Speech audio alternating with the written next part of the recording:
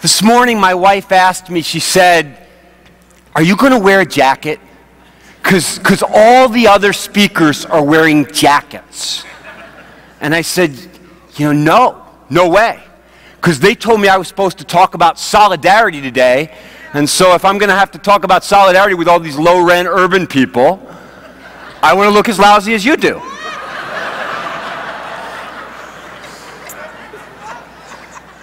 So I got to tell you, I'm really, as you might imagine, I'm really happy to be here tonight. I really am. But I got to tell you, it is really tempting in this room for me to tell some inner city miracle stories. Right? You know the kind I'm talking about, right? I mean, it's tempting for me to just load up, and do, tell you about this homeless woman we picked up, who turned her life around and started selling Amway, and last year that woman tithed $300,000 to our ministry. Praise God. You know where I'm going with this, right? About all the drug dealers on the corner near my house, and how last year I walked up to them and said, "Put those guns away, boys. It's repentant time." And they fell down around me on their knees, and I led them all to Christ. And I want you to know, I'm here to tell you that those 5 young men are all at the Harvard Medical School now, learning how to prescribe legal pharmaceuticals in the name of Jesus. Right? You know these stories. You tell these stories. Now, and I'm going to be honest with you.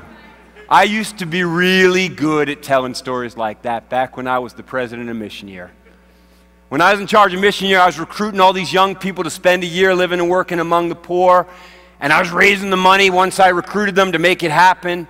And when you're recruiting and raising money, well, you tell those stories. And a few years ago, it dawned on me that I had gotten so good at managing that organization and at telling, and at talking to going around the country and talking about loving poor people. I'd gotten so good at raising money to love poor people and recruiting people to love poor people that it dawned on me that I didn't actually know any poor people anymore. Somehow, I went from being an urban missionary to being a faith-based nonprofit executive. And I didn't notice, because I still lived in a neighborhood where I got my car stolen once in a while. And I was still telling 10-year-old miracle stories.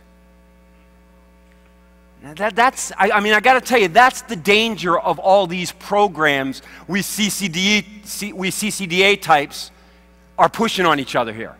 The danger of all these programs is that if you're not careful, they can end up separating you from the very people that you're supposed to be identifying with.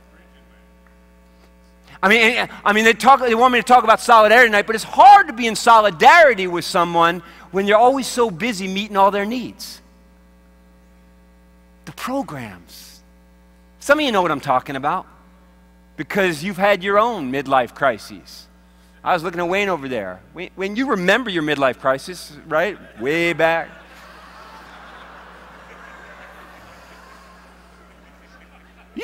Some of you know exactly what I'm talking about, because you wake up one day and all of a sudden you look around and you go like, wait a second. How did I end up here? This isn't who I was going to be. This isn't what I was going to do. I was going to be something else. I was going to do something. How did this happen? And in the middle of mine, eventually, when you realize you lost it, man. You somehow got drifted away from who you were going to be. And eventually I got so down, that my wife and my kids sat me down. And they said, "Look, if you're so miserable with what you're doing, quit. If you're so down, listen, if you want to go back to street level, if you want to go back to living with poor people, we'll go with you. Just stop staring out the window and shaking your head." So my friend Leroy Barber took over Mission Year. Some of you know Leroy, and I got to tell you, Mission Year is still the best introduction to urban ministry for young people that I know. And he took that over, and my family and I, we we moved here to Cincinnati to live in community with a handful of friends in a little neighborhood up the hill called Walnut Hills.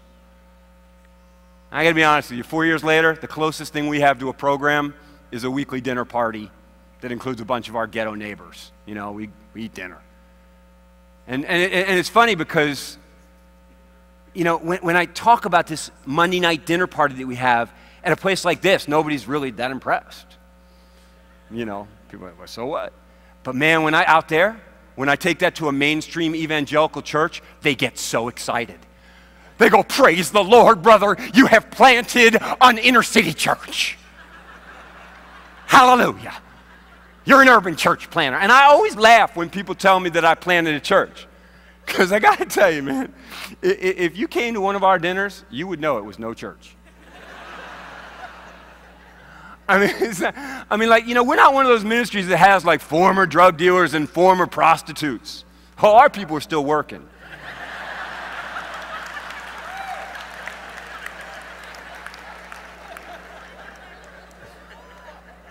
And I mean, people that know me know, like, we don't sing any songs, we don't pray, you know, there's no hymns, there's no, I mean, I don't preach any sermons. I mean, when we have dinner, we have dinner. We eat, that's it. Afterwards, we play some goofy game, give a few announcements. I mean, that's the closest I come to preaching. It's like right at the end, I just say, like, don't hurt anybody this week, bye.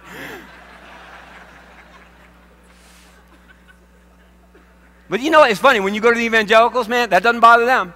They say, oh, well then it's an outreach ministry, praise God. You're doing outreach.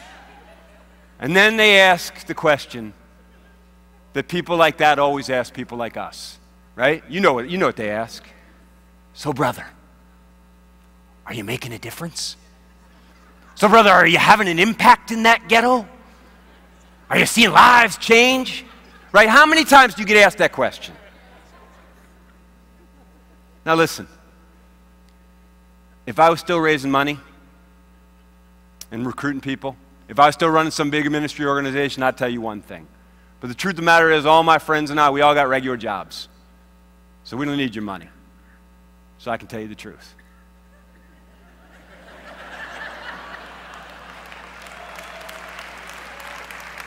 So you know what I'm talking about, right? Yeah, I mean, if you want for kicks, sometime you should get my email newsletter. It's the walnuthillsfellowship.org. You should read it. It's the only honest newsletter out there. Because I don't need your money. Money changes everything. I don't need your money, so I'll tell you the truth. And the truth is no. No, not so much. We're not changing anybody's life. We're not having some big impact. We're not transforming Walnut Hills. No. So what are you talking about? If you knew my people, you would understand. I mean, Richard eats with us sometimes. He's one of the older guys who sits on milk crates up the block, you know, drinking malt liquor out of a paper bag. You know, they're all up there. They never talked to me until one day I came out of the corner store and I left my Dr. Pepper in the bag. Walked up and said, yo, can I drink with you guys? They're like, yeah, sure, sit down, you know.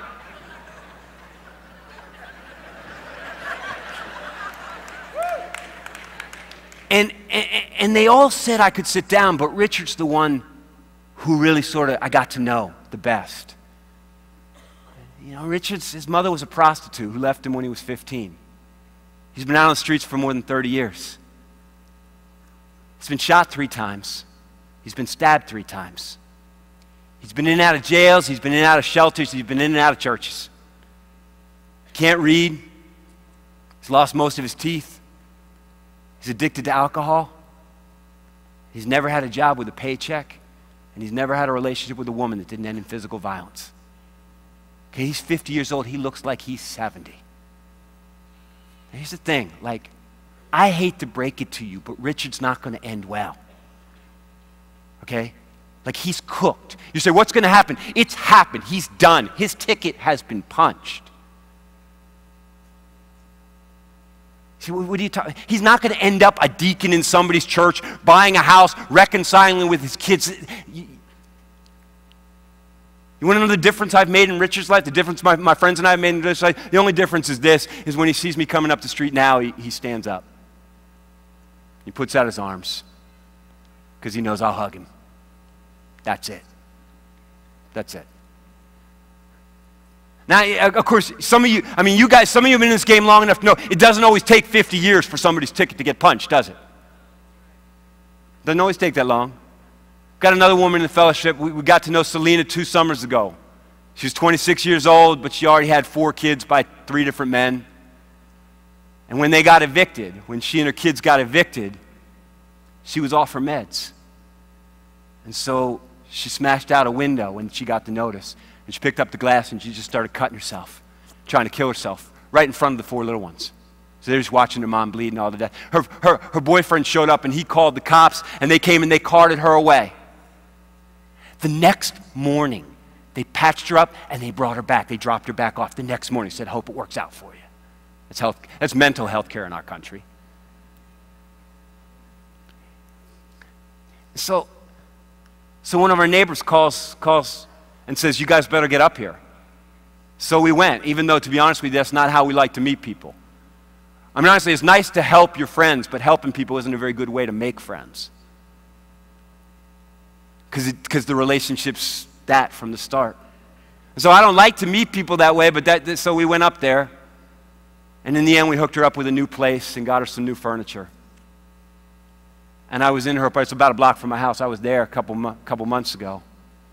And the boyfriend's on the couch watching hardcore pornography, while Selena's sitting at the table smoking a cigarette in the face of the baby.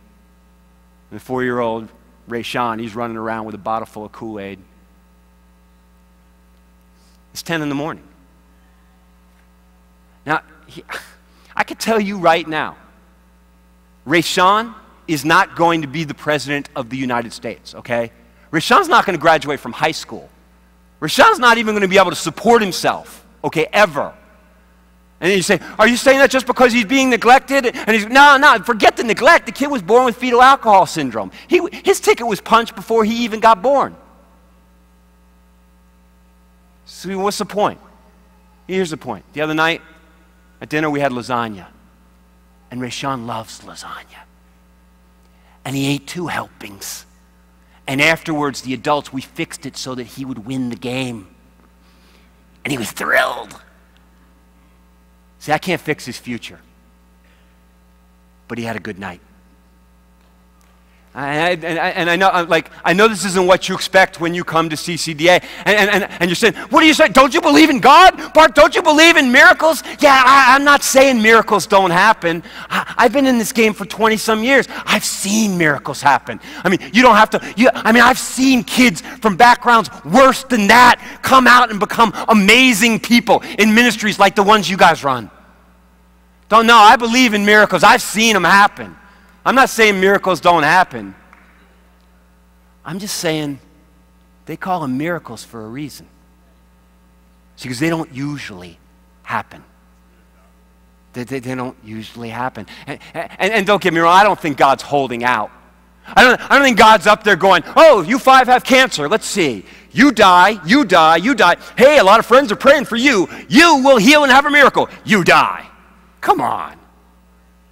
Come on, do you really? I mean, I believe in a God who is always doing his best for us, who always wants to heal and always wants to love and always wants to save. Come on. Come on, no, the problem isn't that God isn't trying. The problem is God doesn't always get what he wants. Now, I know you're not supposed to say that. You know, people say, what about God's sovereignty? Sovereignty? You talk God's sovereignty? God isn't even sovereign in my life, and I want him to be. I surrendered my will to God. I said, God, please take me and use me. Lead me in your ways, right? And it doesn't happen. Every single day, I, Bart Campolo, flout the will of God. The almighty will of God. I put it aside. There are things God wants me to do, and every single day there are things God wants me to do, and I don't do them. And there are things he doesn't want me to do, and I do them. And so do you. Especially you. I was looking at you. No, I know you flout the will of God, don't you? Admit it. Admit it. So this is the thing, right? You don't do what he wants you to do. I don't do what he wants you to do. She's not doing what he wants you to do, right? So we're all flooding in the way, and yet collectively we think God's will is done in the world? You got to be kidding. You say, well, what are you talking about? Listen, I played basketball when I was a kid. I played basketball in high school, and they taught us something in basketball. What they taught us is that at the end of each half, okay, when there's like 2 or 3 seconds to go in the game, you know what you do? No matter where you are on the court, what do? You shoot. You throw the ball. And why do you, and you say, do you think it's going to go? No, you're 90 feet away. You throw it over your head. It doesn't matter. You shoot. And you say, do you think it's going to go in? No. But once in a while, what? Once in a while it goes in. And the crowd goes wild. And they show it on ESPN and they say, it was a miracle shot. You know what I think? I think God's always trying. And once in a while, you do what he wants you to do. And I do what he wants me to do. And she shows up right when he told her to show up. And it all comes together, and God's will is actually done. And when that happens, the Bible says that the angels in heaven rejoice. Oh, yeah. I'm not saying there's no miracles. What I'm saying is this, is that I think miracles are miracles even for God. I think miracles are miracles even for God. So the ministry I relate to at this stage in my life is Mother Teresa. Remember her? Some of you, I know some of you are young and you're like, you heard of her. But you remember, what was her ministry? She would go around the streets of Calcutta, what? Scooping up people dying in the gutter. People starving to death, dying of AIDS, covered with flies, anonymous dying people. And she'd bring them back to her convent, and she and her nuns, they would wash them. They would wash them gently. And then they would put them in clean pajamas and put them in a bed with clean sheets and tuck them in there. And she would park a nun by the bed to hold their hand and stroke their hair and whisper to them that God loved them until they died. And if you'd have said to Mother Teresa, do you think you can save all these people? She would have said, oh no, they're terminally ill, they're done. She says, the thing is this, is not, I can't stop them from dying, but nobody should die like that. Nobody should die alone. She used to say that sometimes our job is to accompany the poor on the last stage of a very difficult journey. And I guess that's what I'm saying, is that Martin Buber said it well. Martin Buber said, Martin Buber didn't say it as well as this. Honestly, I'm trying to think, what am I actually trying to communicate to you? Here it is. What I'm trying to communicate is this. There are some people you can't fix. And there are some people you can't help. And there are some people you can't save. But there's nobody you can't love. You can love anybody.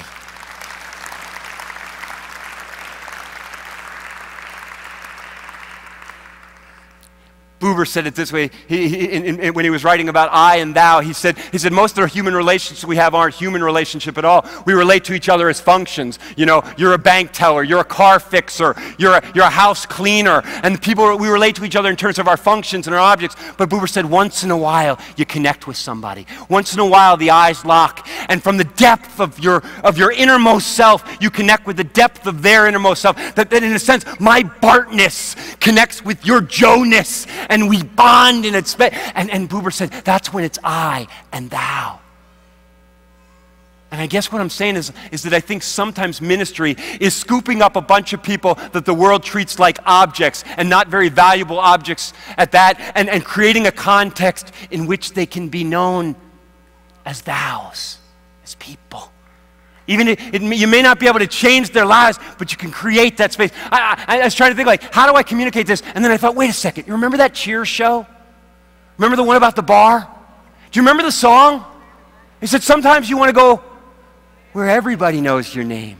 And they're always glad you came. You want to be where you can see what? Our troubles are all the same. You want to be where everybody knows your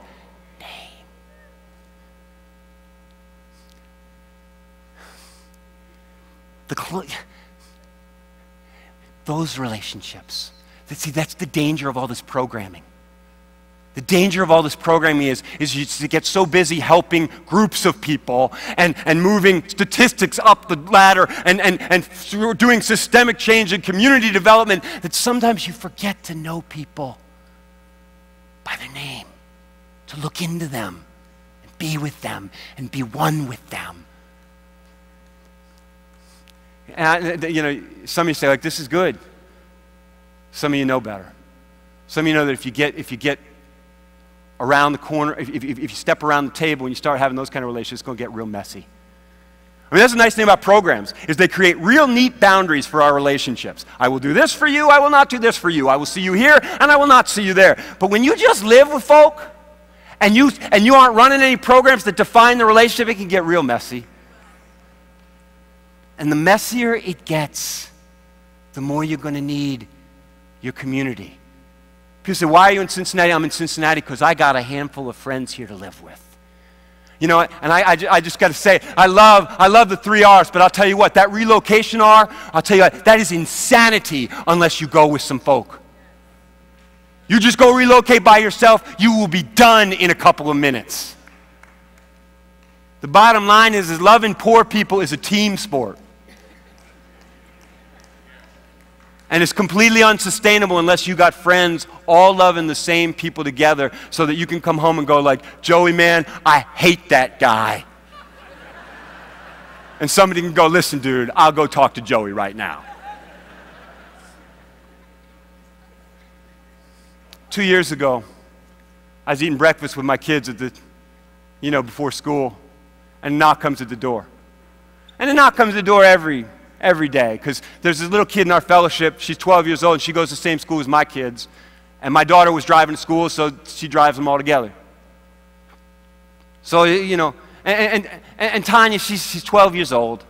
She's this kid coming up in the worst kind of family. You know, she's got this abusive mother who's mentally handicapped and physically abusive, and there's no food in the house. And I mean, I've been with them. They just fight all the time. And I've been with them when the mother just looks at her and says, you little brat, I wish I'd aborted you when I had a chance. And she means it. So but she goes to school, my kids, so I open the door, and there's Tanya, but there's Terry with her. And this is shocking, because Terry never shows up in the morning. I said, what's up?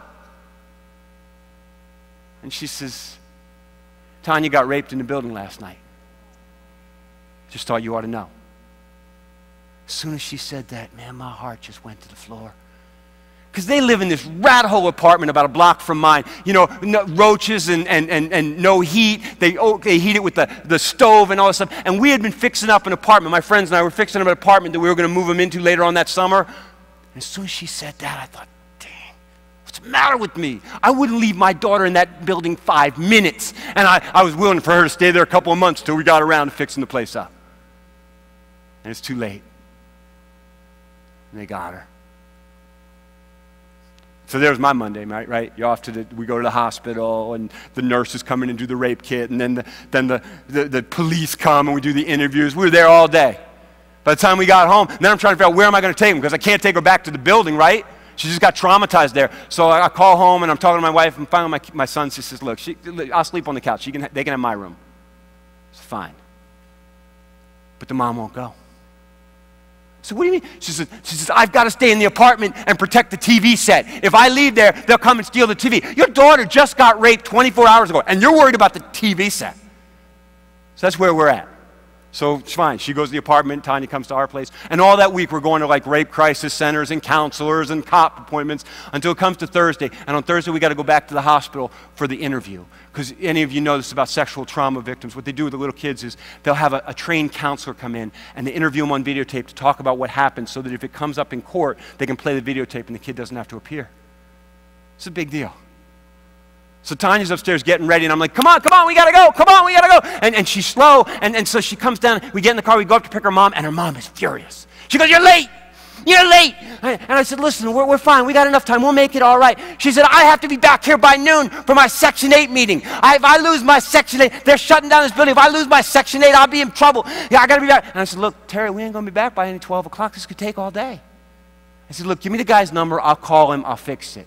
Because sometimes that's what you do. You just take the phone. So I call the guy, sure enough, we'll move to the next day, fine. I say, we're okay. But she won't stop yelling at me. Yeah, she just keeps, and finally I said, look, leave me alone. I didn't do anything wrong.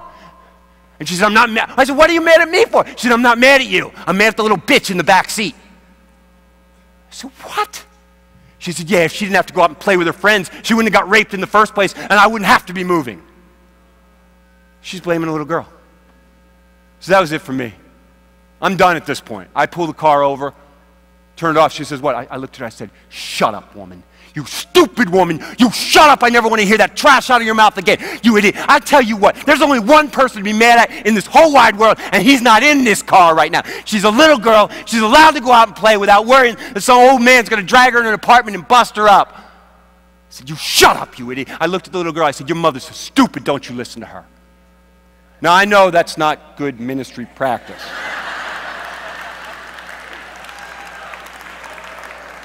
I know this is, you know, they don't have a seminar on cursing out the people in your ministry. But man, you know, I just felt like somebody needed to stand up for the little girl. You know, there are a lot of women in this room who got sexually abused and molested and got blamed for it. And I'm here to tell you, if nobody else ever tells you this, it's never your fault. So man, I got done yelling at her. I turned back on the car. We drove off to the hospital. And they took Tanya into the interview. And then I'm sitting in the waiting room with Terry. And she's angry. I'm angry. We just sat there in silence for about an hour and a half. Until it hit me. Until the Holy Spirit spoke to me. Until I got it.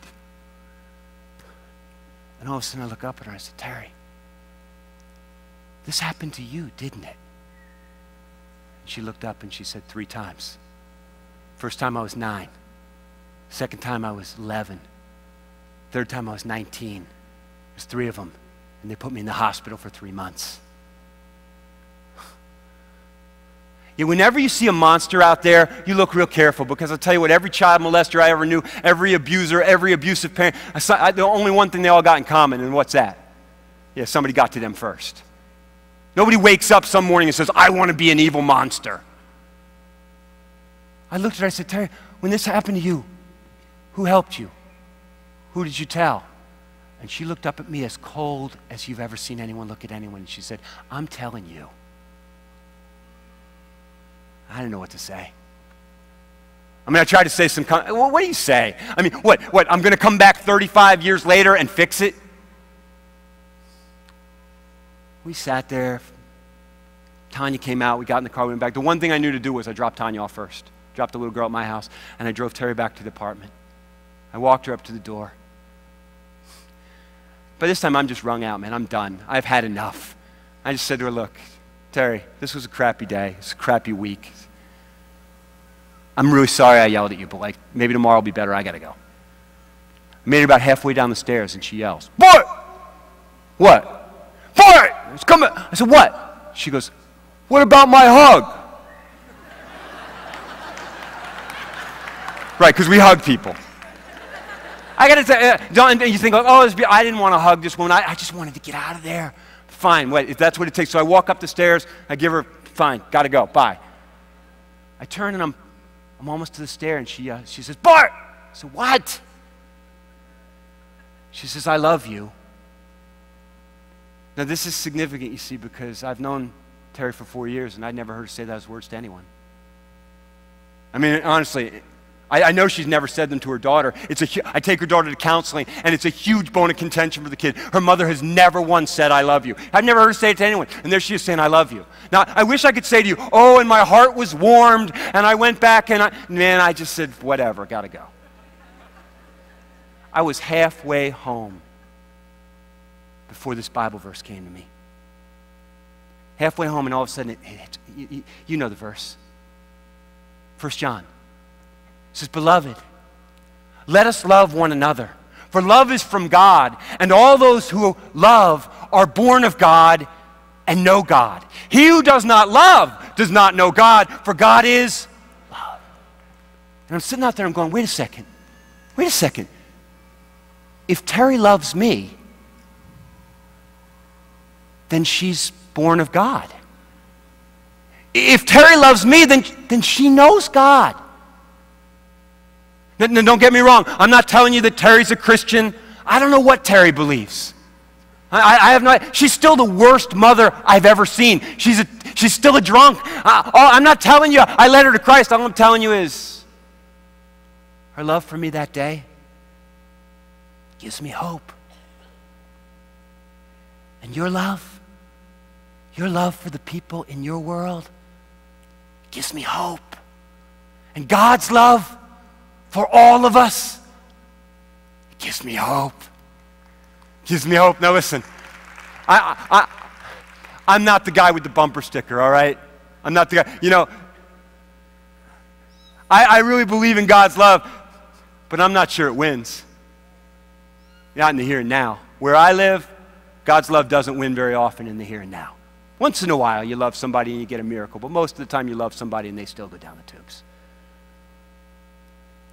But whether or not God's love wins in the here and now, I believe that love will win in the end for everybody. Even the most broken and battered and wrecked and broken beyond repair of us, I believe that love will win in the end. That's what I believe. In Jesus' name, amen.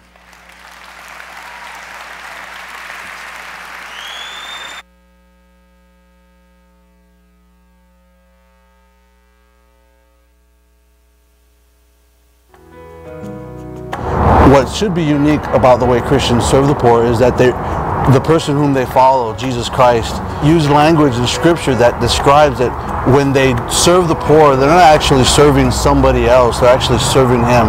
When you've done it unto the least of these, you've done it unto me. A lot of times people feel like you're not part of society, like you're the scum of the earth. I'm challenged to serve like that person in front of me is Christ. Good evening, sir. God bless. As you know, the lady that probably barely afford groceries herself will stop and help.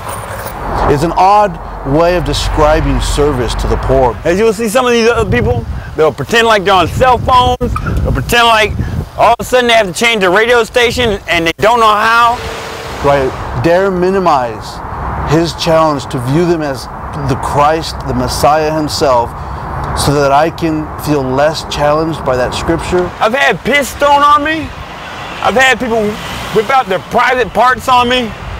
You know, I've had people cuss me out. I get the finger. Well, so many times I can't count on my fingers how many times I got the finger. And I wouldn't dare to say that that means that every person on the corner, we need to find some kind of relationship or way to be connected to them, as much as just acknowledge, the acknowledgement of that person existing with you. Instead of staring at the sign, and just stare at you and stare at you and stare at you, acknowledge you and say, hey, hey, God bless. I ain't got it, but hey, have a great day. When I'm not connected to the human experience of others, then we need help.